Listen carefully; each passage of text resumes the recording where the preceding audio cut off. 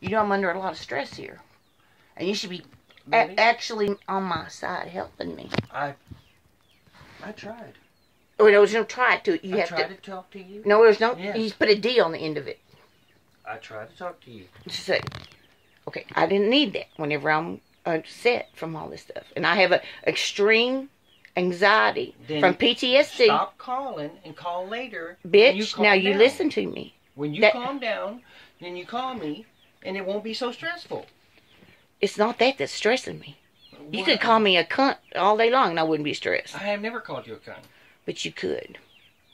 Right now, my situation is I'm trying to keep this and this nuttiness. Well, and you just don't. I understand she's nutty. Huh? I understand she's nutty. Okay.